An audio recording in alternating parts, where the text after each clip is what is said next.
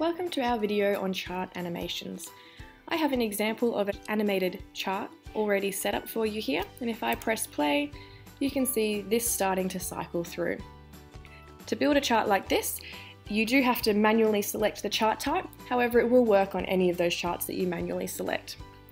It does also require an aspect of a date within the table to be able to drive the animation as well. So I'll show you how I created this chart. Now that I'm in the chart builder, you can see that I manually selected to build a scatter chart.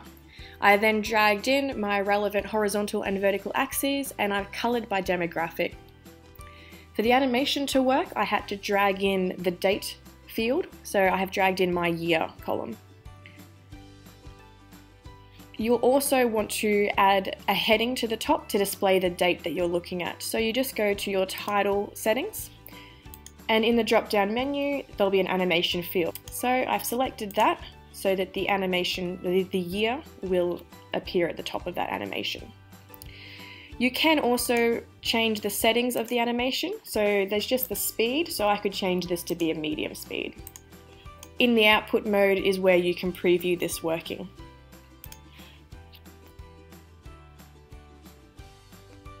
For more helpful tips, please see our other videos.